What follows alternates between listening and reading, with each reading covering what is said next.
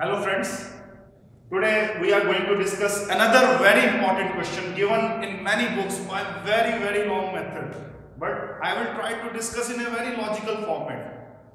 So the question is, a can contains a mixture of two liquids A and B in the ratio of 5:3. The initial ratio was 5:3.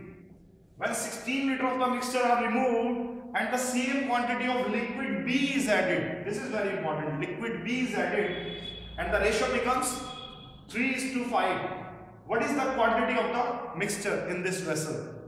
Okay, the initial ratio was 5:3. Suppose initially the level of the mixture was up to P. Okay, and you took 16 liters of the mixture. 16 liters of the mixture and you are adding 16 liters of B. Suppose if you took 16 liters of the mixture, the level comes down to Q, but the ratio of A and B will remain the same. It means 5:3. Why 5:3?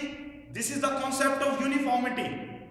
If I take one drop, that one drop contains 5:3 and the remaining also contains 5:3. This is the uniformity in mixture. Now, you are taking 16 liters of the mixture and adding 16 liters of B. The new ratio becomes, again the level comes down to P because you are adding 16 liters of B and the new ratio becomes 3:5. Now think, you are adding only B. It means A is fixed in this question, but in ratio, here A is 3 units, here A is 5 units. It is a property of ratio. You can multiply a ratio by any factor according to your convenience. Here you want to make A fixed.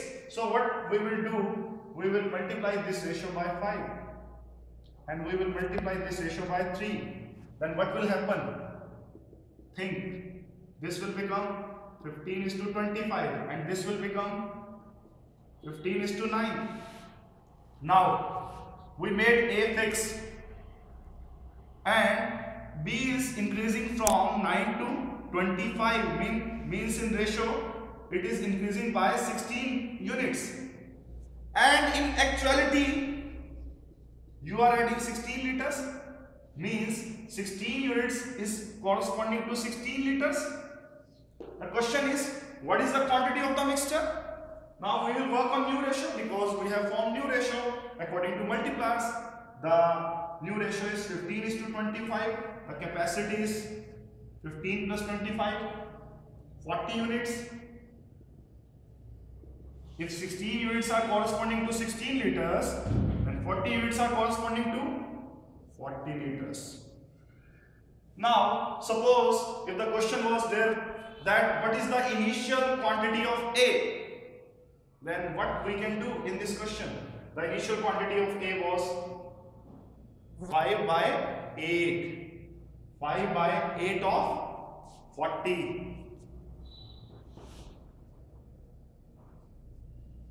25 liters. The answer of this question is 40 liters.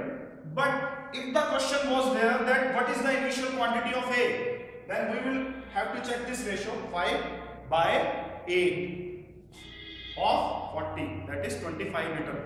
If the question was what is the present quantity of A, the present quantity of A is 3/8 of 40. It means 15 liters. So there can be a number of questions. The thing is that we must have clarity of logics. In books, this question is given by a very long method and I taught you very logical method. This will help you surely. Thank you.